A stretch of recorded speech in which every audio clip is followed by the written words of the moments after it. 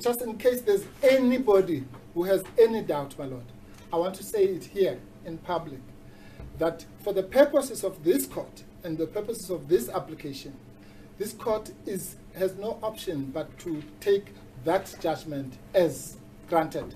Even if your lordship read the judgment and said, I've never seen any judgment so bad, there's nothing you can do about it, there's nothing I can do about it, and there's nothing anyone can do about it. So just on that point, can we clear up an ambiguity in the papers about the effect of the application for leave to appeal? Yes, my lord. Is it your case that the filing of your application for leave to appeal suspended the operation of Yes. the order?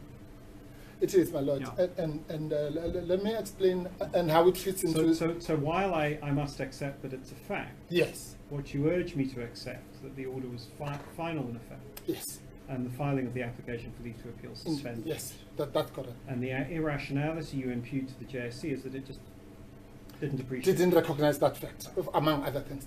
My lord, your lordship is making my job much easier. Let's go there, because that's the third interpretation point, as it were. I'll deal with it very quickly. What we are saying, my lord, and this is again, I've dealt with this section 18 things many times at different levels, and there are always these common problems around it. Remember, the difference between us and the respondents is that this is an 18.2 event, and we say it's an 18.1 event, Yeah. as your lordship just summed it up. Yeah. Now, these are the simple reasons we say it's an 18.1 event, my lord, is your lordship will find the actual wording of the,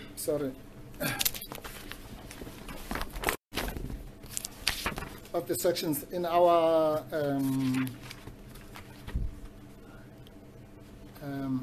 notice of motion and our founding of the, I think it's 02-60 something. Yes, I have the act in front of me. You don't need Oh, to. perfect.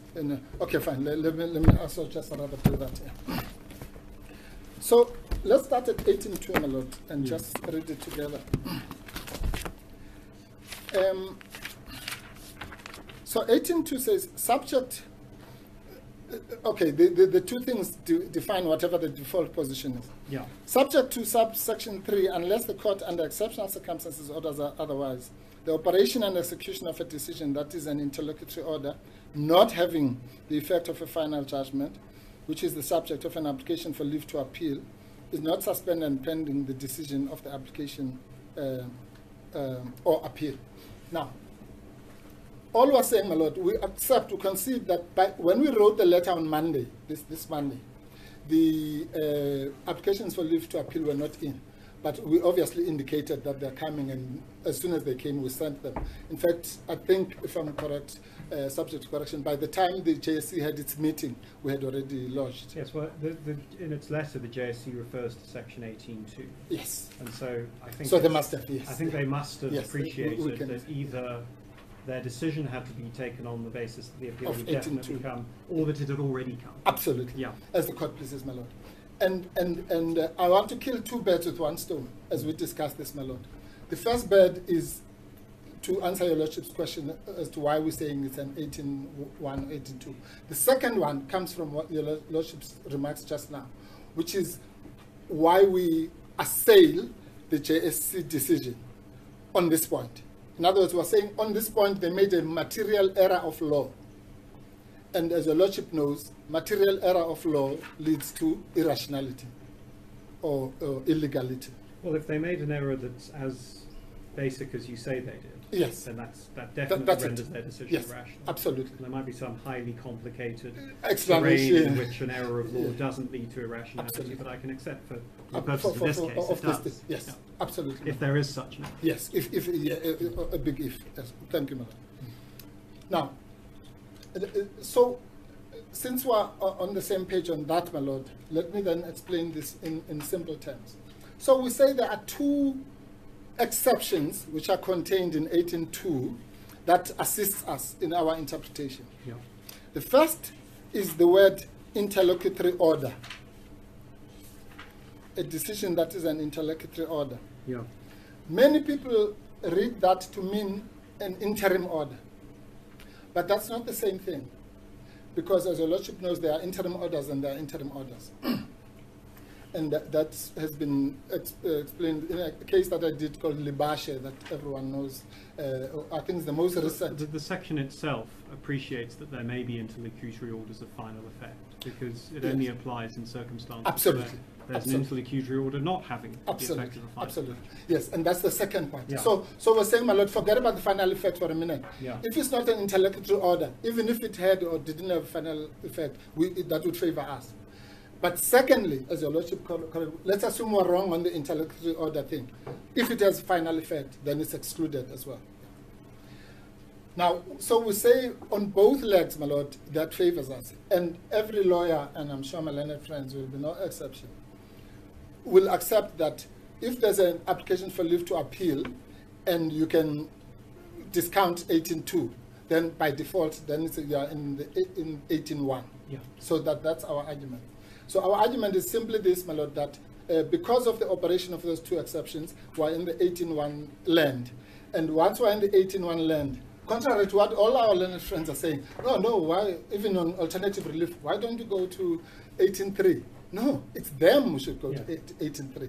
They are the ones who have a duty, if they don't want to the order to be suspended, to do an 18.3 application.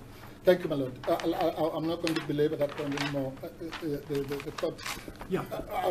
I'm not saying the court agrees with me. It understands. I have the point. Yes. Thank you. Thank you, my Lord. So that's a huge interpretational point on the one hand, but secondly, an attack on the reasoning process of the JSC. So I want to do it one by one. Now, my Lord, if your Lordship allows me to then, I'll do another double take to demonstrate to your Lordship that what we are talking about, while accepting for the purpose of this, that what your Lordship correctly called the fact of that order, that we accept. But what this case is all about is about the constitutional effect or the constitutional impact of that order. We're not attacking the order. We're simply saying its constitutional impact results in the JSC as matters currently stand being improperly constituted. That's really all. It's that simple. And that's the second basis on which you attach the JSC's decision. You absolutely. JSC ought to have appreciated that it would be improperly constituted if proceeded. Yes, and if you look at their letter, my Lord, you will see that actually is the main material error of law, as it were. For them, the main. They essentially say you're still Dr. Hlophe is still a member of the JSC. So what's the problem? He just can't come. Exactly. Yeah. Well, that's what they're saying. Whereas, in reality, my Lord, if we are correct on this point of the constitutional impact, and let me, if your Lordship forgives me, let me just quickly get rid of no, I'll deal with it when we deal with the exclusion. Yes. Let me stick to the constitutional impact. So if the constitutional impact of that valid order of the Western Cape High Court is to create an unconstitutional situation, a situation that is inconsistent with the Constitution. If I succeed in persuading your Lordship that the situation created is inconsistent with the Constitution, then your Lordship has no option, but no option, because Section 172(1)A says you must. Once I can show that constitutional inconsistency, your Lordship must declare that conduct to be unconstitutional. Well, we get to the same result if I concluded that the JSC had acted irrationally. Yes. No. Actually, my Lord, that would be in breach of Section 1C. Absolutely. In fact, my Lord, and I'm glad your Lordship asked that question because, again, it's misunderstood. That's the difference between Section 38 of the Constitution and 172. The Lordship has hit the nail on the head. Some people confuse the two. Section 38 deals with an infringement or threatened violation of a right in the Bill of Rights, right? But Section 172(1)(a), as your Lordship has correctly summed up, deals with the inconsistency with the Constitution, not just with the Bill of Rights. So any section of the, so that's the difference which is usually misunderstood. And your Lordship is 100% right, whether it's Section 1C or Section 200 or Section 300 or whatever. If you are able to I know there isn't. Yes. No, Lordship is definitely on point. But I'm exaggerating for effect. Yes. So I'm saying, my Lord, whatever section of the Constitution is violated, or once that is established, of course, that's the gateway. Once that is established, then and the constitutional writers, my Lord, were it was a deliberate way to phrase 172(1)(a) as opposed to 172(1)(b, because that's what constitutional supremacy is. We can't say the Constitution is supreme, and then we say a court has a discretion. Well, it seems to me the 172 duty is to declare any conduct that is inconsistent with the Constitution to be so. Absolutely. But then there's a wide remedial discussion about what a court does. What to do, yes. In fact, sometimes the court may do nothing. but what a court is enjoined to do constitutionally, it's a duty, a constitutional duty, is once established, it must declare. And that has been said, my Lord, if you, your Lordship, allow me 1 minute to digress as to why that is so. One is constitutional supremacy, we've dealt with that. But the second one, which is always forgotten, is something called the doctrine of objective constitutionality. Now, that's just a lot of big English. But what it really means, my Lord, is that when the court does that and makes that declaration, it is not declaring the conduct of the JSC to have been unconstitutional last week or on Tuesday when it had a meeting. It's declaring that that conduct is unconstitutional since 1996. Yeah. That's so it's... Unless the retrospectivity is... Absolutely, yes. That's why sometimes the court then ameliorates that, yes. So it is that serious. That's why we have something, my Lord, another misunderstood concept called the Gijima principle. And it goes like this. Once a court has a 172(1)(a) issue in front of it, it must, even in the face of unreasonable delay, in the face of mootness, and all these other niceties, that court, according to the Gijima principle, still has to grant the order. Why? Because all these niceties notwithstanding, a court cannot go back to chambers to put it, to demonstrate it, and leave an unconstitutionality sitting on the table, simply because it took me 6 months or whatever. It's that serious, because that implicates the supremacy of the Constitution. Now, that then puts a burden on me, my Lord, to convince your Lordship that there is indeed an inconsistency with the Constitution. Not in the full court, in the conduct of the JSC, yes. So the two points you've made so far are that the JSC misconstrued the effect of the order, absolutely, and that it misconstrued the impact of Section 18 of excluding Dr Hlophe from the proceedings. Yes. Is there any further point? Yes, and Section 18. You remember we just discussed. Doesn't that really collapse back into final or interlocutory effect of the order?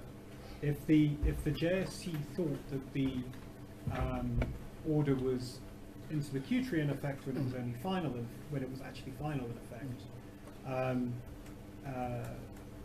it doesn't. The issue about whether 18.2 or 18.1 or 18.3 apply falls into that misconception, doesn't it? No, my Lord, with the greatest respect. If it's much more serious than that. It is that, of course, but it's more serious than that. It has two serious impacts. It says that the JSC, when it was given, remember the JSC is an organ of state. So it's the better way to put it, sorry to interrupt you, but the better way to put it is your case is that the JSC failed to appreciate that the order was suspended by the application. Absolutely. And in doing so, as we discussed earlier, committed a material error of law.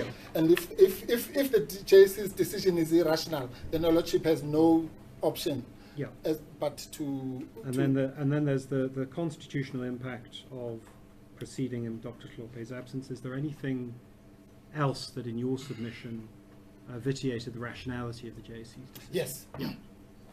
Yes, my lord. Okay, let me put it this way, my lord. If your lordship allows me, I won't answer the question directly. I just want to start at the end.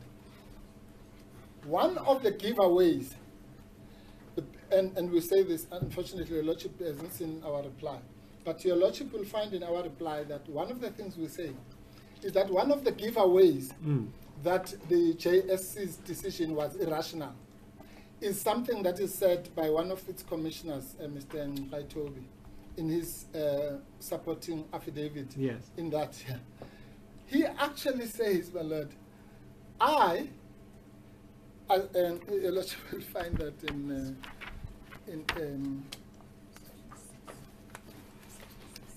section 6, page. Anyway, my lord, let me paraphrase to save time. Your lordship will take your lordship there. But this is what I have it here. It's 06-287. 287. Yeah. Yes, my lord. All right, I'll get to it. Let me just paraphrase. Your lordship will read it in well, there's no good time. I was going to say in good time, unfortunately. No, but I have already read it. Yes. So if you just advert to the part of it, just while we're on this point, I still don't see the replying affidavit on case lines. If someone on your team could sort that out. Yes, my attorney is here. Yeah. Can you just reload it? Thank you. And if you can't sort it out for any reason, just email us. We'll give you a hard copy. In due course. Yeah. Now, there's your lordship, again, I won't bore you with all these authorities.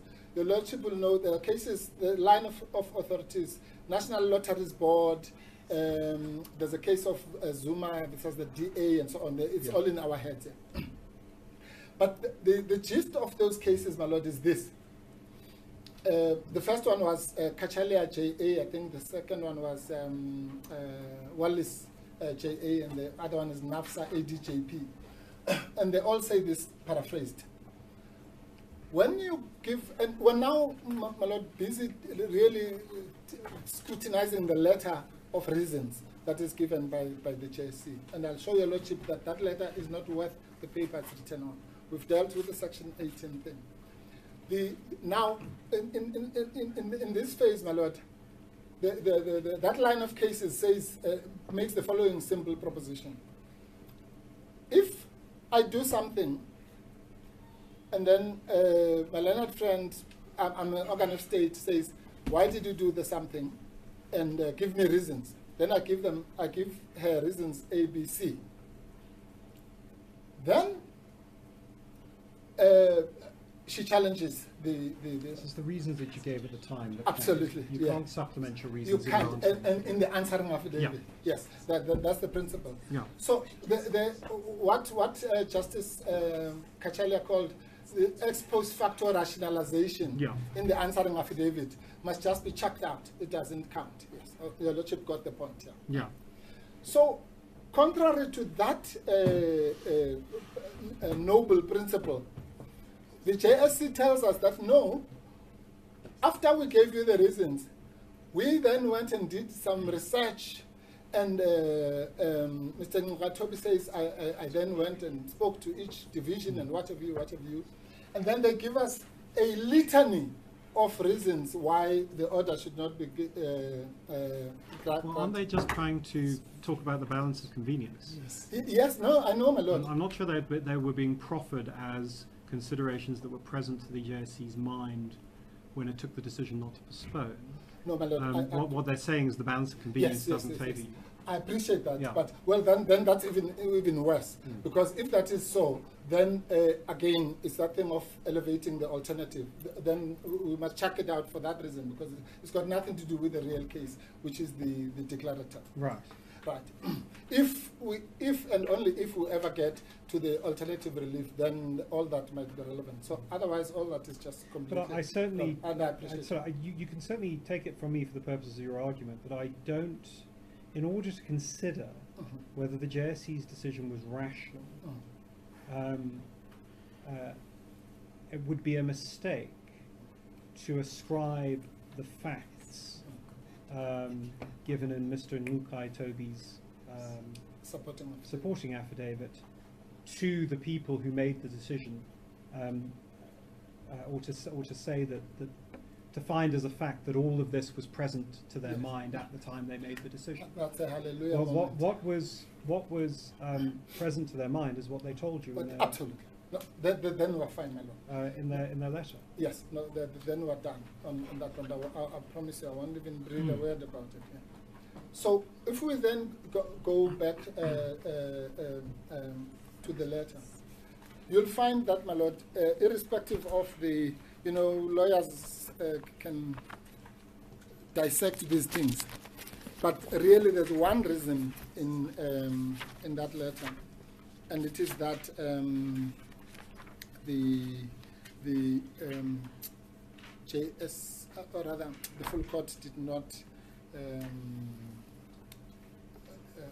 kick Dr. Hlophe out. That then takes us, my lord, to the cases, to the authorities. The authorities. Yes. So sorry. Just to sum up, so I know where you're going. Yes, my lord. On the basis that the question of the rationality of the JSC's decision must be determined by assessing the reasons they give in the letter. Yeah. You really only want me to find that paragraphs 2.1 and 2.2 of the letter are just wrong, and that renders the decision irrational. Yep. And not, as your lordship knows, and I don't want my learned friends to think, and I know your lordship that's not what your lordship means. But when we say wrong in this sense, we don't mean in the appeal sense. No, there's we been mean a material error of law. Yes. There's been a misconception Yes, of a basic. absolutely. Your case is that there's been a misconception of a basic factual or legal proposition that has tainted the rationality of the JSC's decision, and the two respects in which you say there's a misconception are essentially spelled out in 2.1 and 2.2 of the letter. And the preamble, my lord, that's where they talk about section 18. Yes. Which we have covered. Yeah. Yes, so okay. if you want to be generous, my lord, we say there are three reasons they've given. It's the 18 2 reason. Yeah. The second one is the non setting aside of Dr. Hlophe's membership.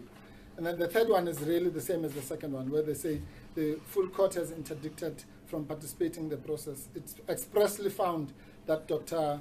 Hlophe's absence would not render the JSC's decision operational. That's just wrong. That one is wrong in the true sense. Let me tell you why, my lord. Because your lordship knows that at paragraph 56, I think, of the judgment,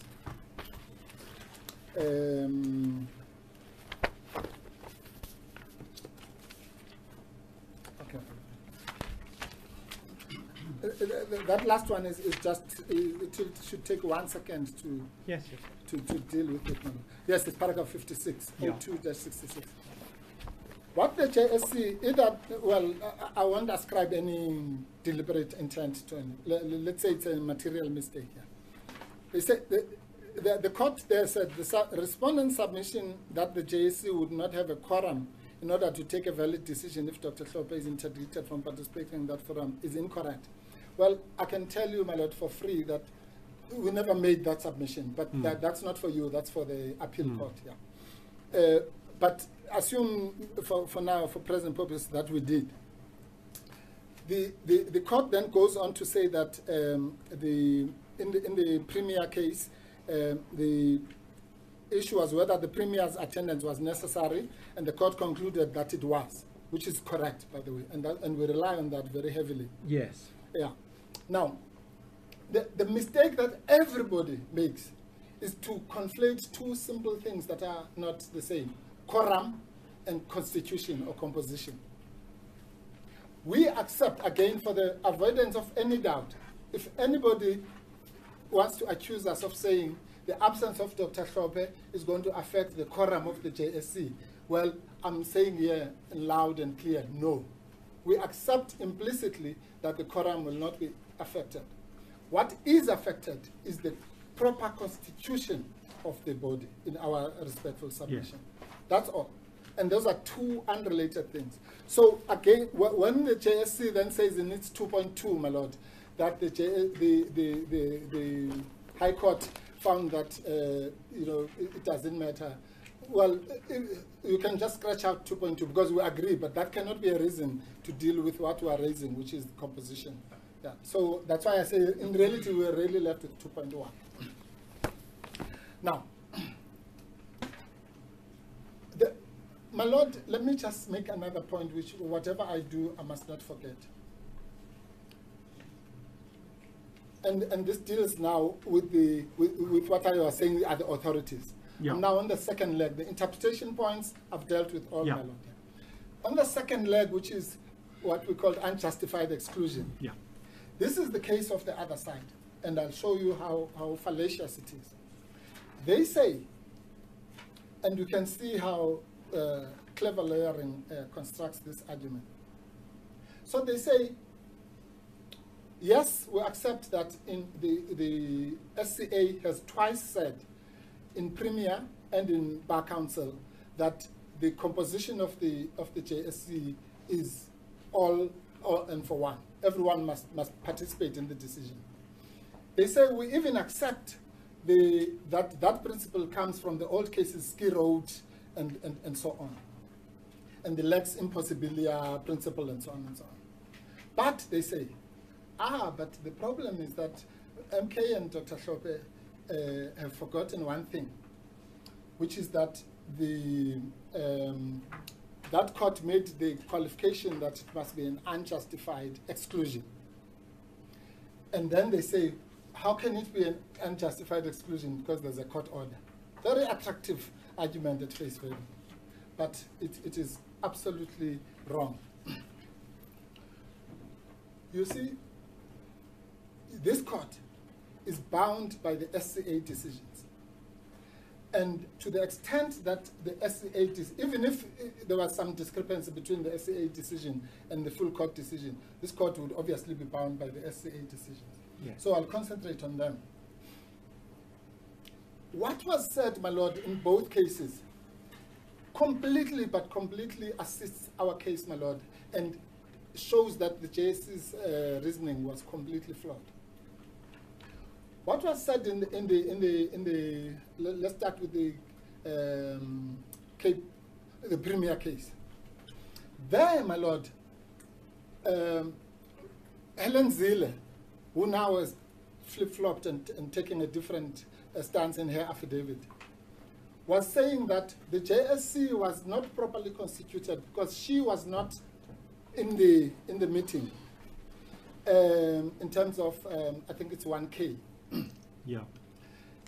And she then said, well, for that reason, because firstly I was not there as the Premier, but also my alternate was not there. Therefore, the meeting was not properly constituted. And the SCA, for good reasons, agreed with her. And but now she wants the other side of the coin. The SCA agreed with her on the following basis, my lord. The case, and I must concede this, is not on all fours in the following respect, my lord. The gravamen of that discussion was about 178.6, as your lordship knows, the majority or no majority. But in the course of that, the court did two things. It reaffirmed the principle, and that's why Ms. Zille won the case. It reaffirmed the principle that everyone must be there. But it also left open a very important question. You'll remember, I think it's paragraph 21 of that judgment, my lord. Yeah. It was raised by, or rather the court accord, Jones J, had also made Ms. Zille to win the case on another aspect. And that aspect was this. Ms. Zille had raised the following point. She said, One of the advocates that are in 1E had not yet been appointed, and therefore the body was not properly constituted, and she was right, of course. Again, nothing to do with the quorum, but the constitution. And the court said, because we have already found that she's right on the primary ground, we're going to leave open the second one. So which means, as we speak, that finding of Jones J, that even on the second leg, she was supposed to win, stands. Or at least it was not overturned by the SCA. I can't put it higher than that. Now, so what does that do, my lord? Two things. One, we must remember that our case is stronger. I'll tell you why it's stronger than both the Bar Council case and the Premier case. In both of those cases, my lord, the so-called absent member of the JSC was somebody who was allowed to have an alternate. In this case, there's no such, and that's the kind of thing Mr. Ngalwana was alluding to. The delegation, the delegation of 6 in 178(1)H must be as it is. It's a half a dozen, or it's all or nothing. They are not allowed to even have alternates, unlike all these other people. The judge, the chief judge, even the judge president and the premier and so on, those people are allowed to have alternates. Yeah. But here, it's you have to attend personally, or you must not be there.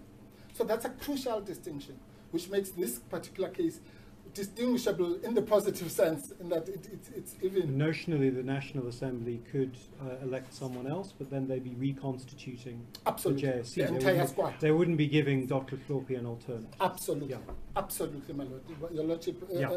That gets rid of something else I was going to say about yeah. alternates. In other words, even this, there's this thing that gets bandied about, oh, what's the problem? MK could simply substitute Dr. Hlophe and put somebody else. No. How? Under what basis? On which constitutional basis? There is no such constitutional basis. The lordship is correct. The only way you could ever achieve that would be to take the entire resolution back to the National Assembly and then have a new delegation, which may or may not include Dr. Hlophe and all that. And that's why in our letter we said, even if we don't accept that that can be done. I think it's common ground that the National Assembly would have to hold the election again if it wanted to replace it. Yes, no. But it's not. No, it's not, my lord. All these parties are saying they don't know what we are complaining about, because MK can simply somewhere put somebody else. But your lordship is quite correct. The only way you could do that is to revoke the designation. And that's another facility that is used by FUL in particular. They suddenly now sometimes you surreptitiously do something. Suddenly they talk about designations. There are no designations. It's a designation of the. So that designation would have to be redone. And that, my lord, to be quite honest, was all we were asking from the JSC. We're saying, even we don't agree that you can substitute, but for the present purposes, say you can. We say to them, the Parliament is in recess. The thing is starting on Monday, and even if that thing that substitution was allowable, it can't practically be done. So please postpone, and I'll even be more strict. I'll be much stricter than Mr. Ngalwana. 6 months, 3 months, 2 months, whatever it is. You could even say, okay, we'll postpone for a period of 2 months or 3 months. Within that period, this clarity must be sought. And obviously, we know our courts would accommodate. This is a big issue. The Part B must be expedited. And in that 2 or 3 months, the whole thing will be cleared up, my lord. So that's all we're saying. We're saying avoid all this litigation. So a 3-month suspension to work out whether Dr. Hlophe can still be on the JSC. Absolutely. Not a 3-month suspension for you to choose someone else through the parliamentary process. Even that, my lord, if you like. Let's say for anything. But we have to be honest to your lordship and say that our advice is that the so-called substitution is not viable. But for the purposes of this case, my lord, assume that it is. Assume that it's viable. So your lordship is quite correct. So we're saying three things. We're saying postpone for 2 or 3 months, pending one of three things. And again, even this is misconstrued. We say either and the lordship will find that in our notice of motion at 023. The final determination of the appeal against the orders of the judgment of the full court, your lordship knows what that means. Yeah. The second one, we say the final determination of Part B of the applications pending in the Western Cape. Let me pause there. Both of those things, my lord, can conceivably be done within a month or two. I mean, if everyone commits to it, quite frankly. Because the pleadings are there might be a bit of supplementation here and there and so on, exchange of heads. We all know case management could make sure that those cases, I don't want to be overly optimistic, I heard, let's say by November or early December. But the third one is even lighter, my lord. We say the final determination of the main application set out in Part BB. Now that case, my lord, can happen next week, quite frankly, and it can be done, because that case is about one thing only. It's about the exercise that your lordship and I have just done now, which is looking at that letter. Remember, BB simply says the decision of the JSC to refuse postponement in sitting as scheduled on the 7th is reviewed and set aside. That's it. So it's only about the letter. And then here are the more important words, whichever occurs first. Yeah. In other words, next week, in the next 2 weeks, if we set down that Part BB, and this whole thing will be over. Yeah. Or if we go to the Western Cape High Court, the JP there, the acting JP, and say, please expedite either the appeal or Part B. Again, the thing will be done, let's say, longer than 2 weeks in that case. Just to get a sense of where this notice of motion goes. Yes, madam. If I were to decide that the JSC's decision was rational and can't be set aside, yes, what is left of your case? Yes. Can you tell me that? Yes, I'll tell you, my lord. If you decide that the JSC's decision was rational in the declarator sense. Yeah. Yes. Well, that's why, my lord, we have the alternative prayer. So we say. But of course, Part BB would have to fall away. It may and it may not. I'll answer that, my lord. Right. Okay. Just now. Yes. Yeah. But because remember there's a whole issue about Rule 53 and what have you in BB. But I'll work with your lordship. If your lordship were to say, as your lordship might be entitled to, if your lordship were to say, look, the decision, I'm not giving you the declarator because I agree with the JSC's thing in the letter. And I don't have to agree with it. I just have to decide it's rational. Yes, that is rational. No, I mean it in that sense. It's like that right and wrong thing. Yeah. Then your lordship, the impact of that lordship's order may or may not be to render academic assuming there are no appeals. Remember, it's a final order. Oh, by the way, let me clarify that, because this is said as if it's an insult, as if no, it is. Paragraph 2 is seeking a final declarator. Yes. There's no two ways about it. That's how I understood it. It's not they say, as JSC says, as we want them to believe that is interim. No, we don't want them to believe anything. So your lordship is quite right. It's conceivable that a granting or even a refusal of paragraph 2 might render the second part to be academic. But that's not important for the purposes of it's important for the second question that your lordship asked me, which is what happens then. Yeah. So that's the first thing that might happen. But what will certainly happen is that the prayer 3 will then have to kick in. And that's why prayer 3 starts with the words alternative to prayer 2. In other words, if you fail in prayer 2, then we say the interdict.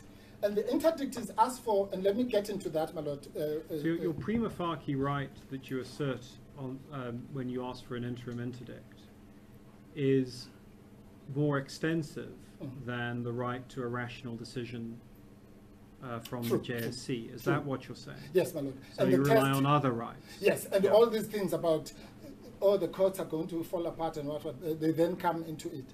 And your lordship would do. Well, that's because it's an interim interdict, and the balance of absolutely convenience is relevant. It comes exactly. But the whether or not the courts are going to fall apart. Yeah.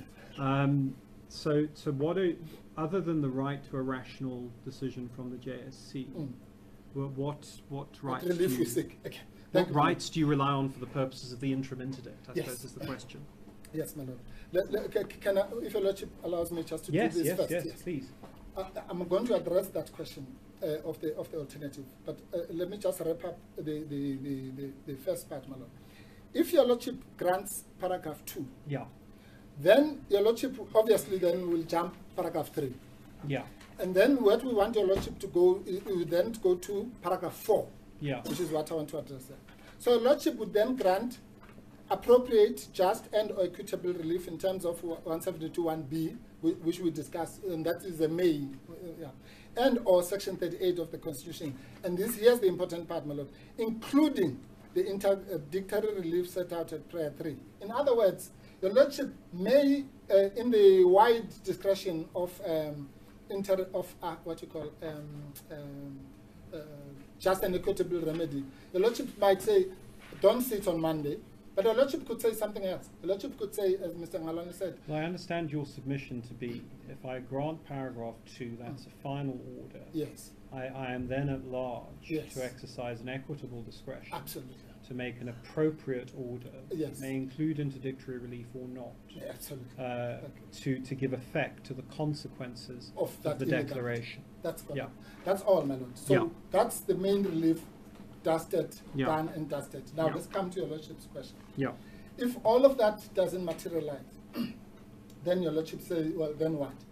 Then we say, my lord, that there are 3 grounds, and I'm going to eliminate 2 quickly now. There are 3 grounds upon which your lordship could still grant the interdict. One is that your lordship would there's a case called Hoërskool van Warmelo. Yes. We've loaded it up and it's referred to in our heads. Right. In that case, my lord, and also this was reaffirmed in the impeachment case that we did I even think your lordship might have been there.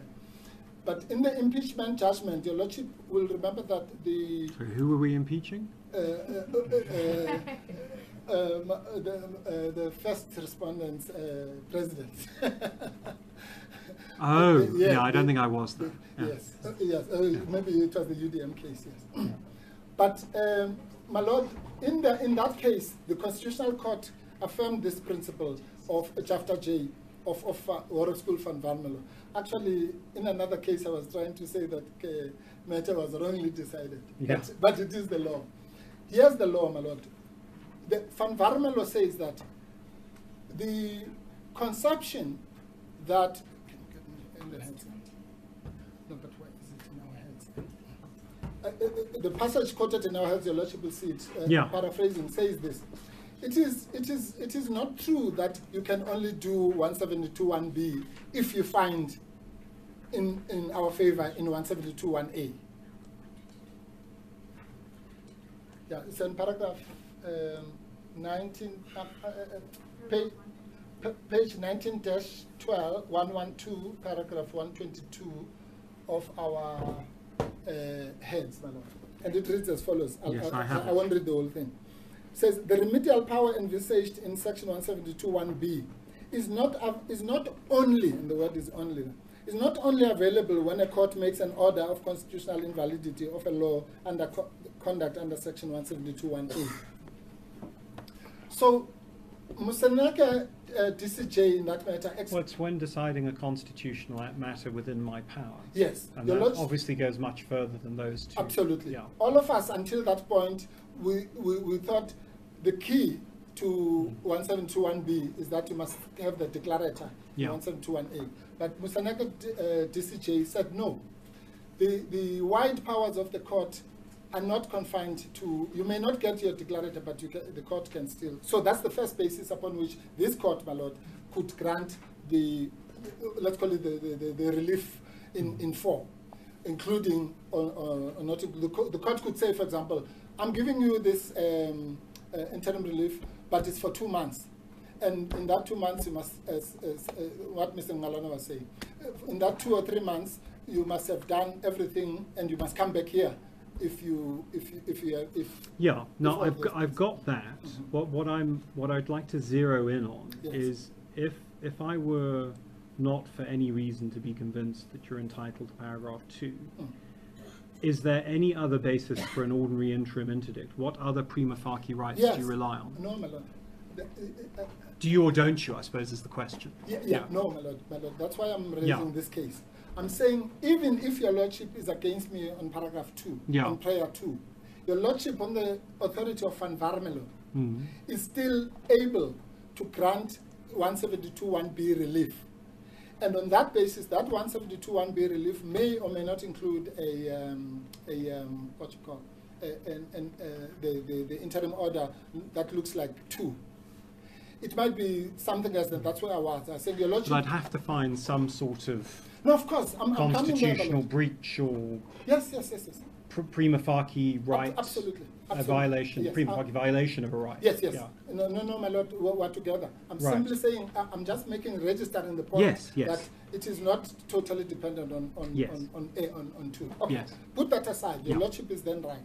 Now, if we now then confine ourselves into the let's call it the interdict, whether that interdict comes from 172.1b, whether it comes from section 38 appropriate relief, or whether it comes from the common law, for the purposes of this discussion, it doesn't matter.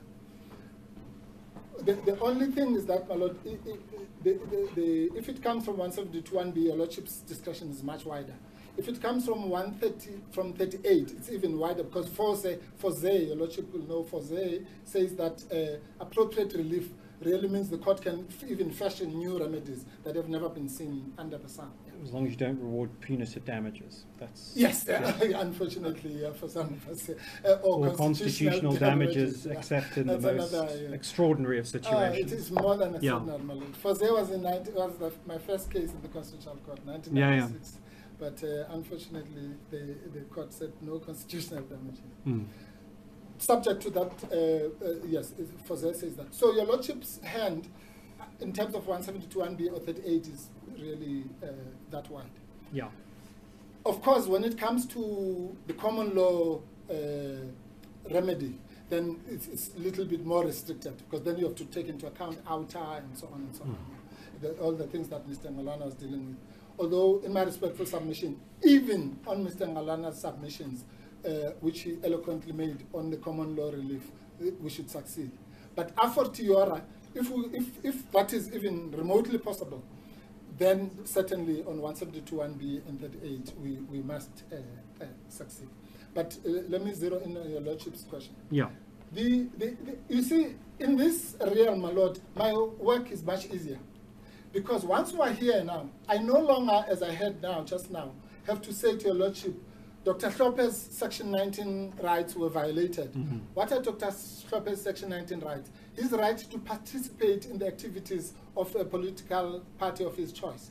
That's obviously been limited by the non-postponement decision, and that can be debated. MK's right to have its member participating in the JSC, another Section 19(1) right, that's obviously also been prima facie at least infringed. Dr. Hlophe's dignity right to work and do and be a meaningful citizen that does self-worth will be implicated. Dr. Hlophe's Section 34 rights, my lord, to appeal, which goes to the whole debate we've had about Section 18. So I could do a catalogue of Dr. Hlophe's rights that will be implicated, including his right to have a rational decision from the JSC and all that. All that my burden is lighter in the following way, my lord. Now, all of a sudden, all I have to convince your lordship is that those are prima facie rights open to some doubt. Yes. Whereas in the previous section, I had to show your lordship that those were actual rights. Yes. So now it's even easier. It's plain sailing, because your lordship could say, well, I'm not sure if the right to participate, but you know, it's open to some doubt. But your lordship would still have to grant the interim relief. Couple that much lighter burden, my lord, with everything that Mr. Ngalwana has said about, for example, the impossibility of removing a judge who would be unconstitutionally appointed. All sorts of things, my lord, and I don't want to be alarmist. The kind of litigation that could come from the people who lose, not lose, who are not appointed next week. Yes. Because they can say, oh, well, this thing was improperly constituted, and also, your lordship gets the point. There can be a whole lot of things. And that's why we said in our letter, please, JSC, postpone for a short period to avoid a litany of possible litigation. The mind can go as far as it can as to what kind of chaos could happen. And that's what we call if the constitutional crisis that has been precipitated is allowed to continue. Yeah. So what's wrong with that, my lord? What is wrong with saying, please postpone for a month or two, put everyone on terms, and then come back and report to the court, so that all of these things, so that Dr. Hlophe's right to participate is protected, my lord. His Section 19 right. And just address me for a moment on the proposition that those rights have been limited by the full court, not by the JSC. No. Yes, thank you, my lord. No. That's a big mistake. It's going to be important for your colleagues to hear what you have to say about that. No, of course, because we know it's coming. Yeah. That's a fallacy, my lord. What we hear about, as I said at the beginning, is not to assail that court. What we hear about is to assail the JSC's decision. The exclusion of Dr. Hlophe from the meeting next week is not as a result of that court order at this stage directly.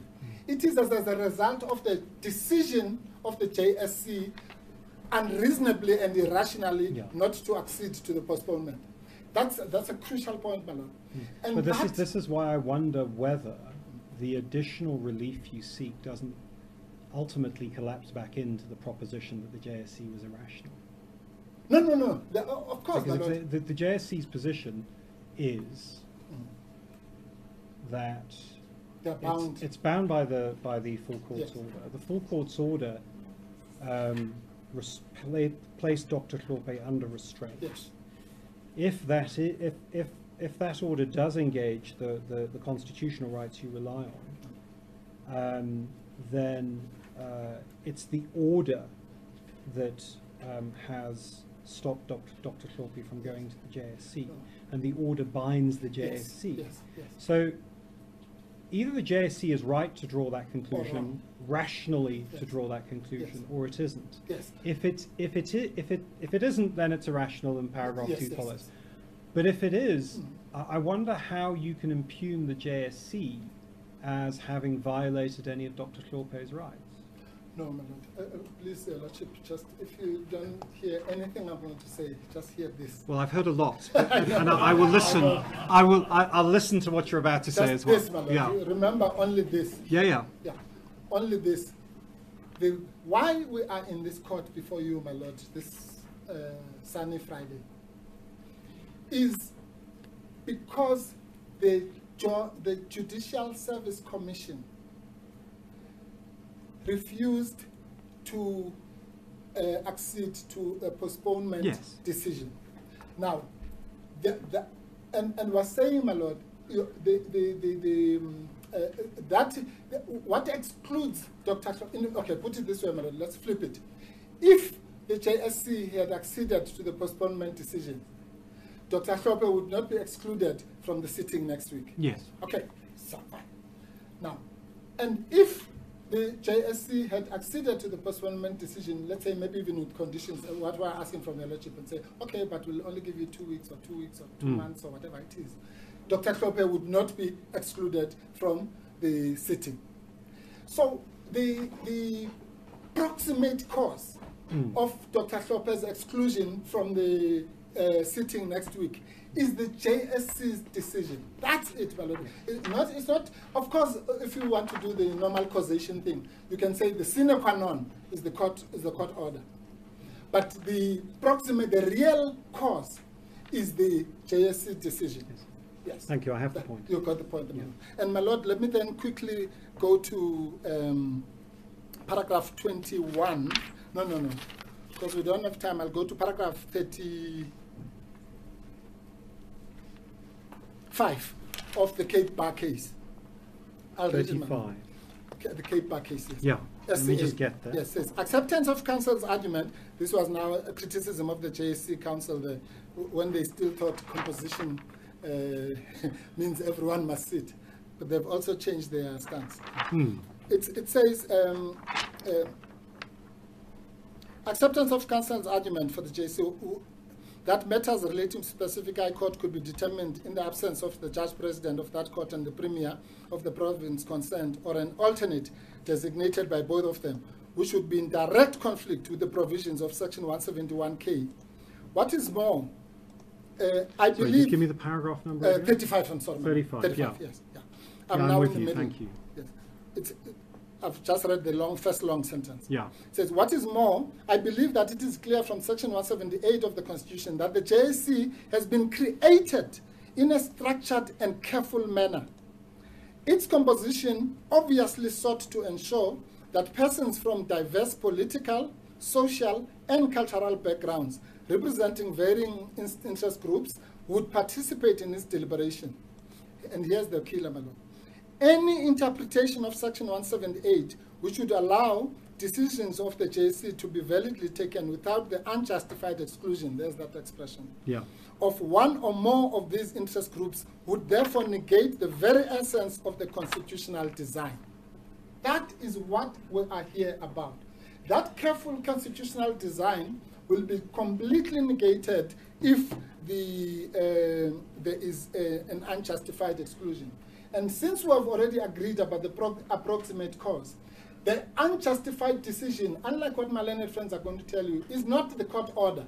Because they're going to say, oh, well, how can it be unjustified because there's a court order? No. The unjustified exclusion of Dr. Hlophe is the irrational refusal by the JSC of his participation. And therefore, on the authority binding upon you, my lord, of the SCA, your lordship has no option but to find that you cannot allow a situation where the careful design of, remember the careful design is even worse in this case, my lord. Normally they say 2 advocates, 2 attorneys, what have you. Here the constitutional drafters went further. They said 6 members of the NA, of which at least 3, minimum 3, must be opposition. So the Constitution is even more prescriptive. That means, my lord, all 6 could be opposition members, but at least 50% must be. Now we have a situation where it's 40%, even if Mr. Ngalwana's interpretation is wrong. We now have 40%, so that's constitutionally repugnant. Let alone Mr. Ngalwana's point, that you might even have the, what do you call it, unjustified inclusion of the other 5, which makes it even more unconstitutional. So the SCA authority that is binding on your lordship, you'll remember in that case court, by the way, was also a bit not comfortable with this, but it said, but we're bound by Premier. So similarly, your lordship is bound by both Premier and Bar Council, and your lordship has no option but to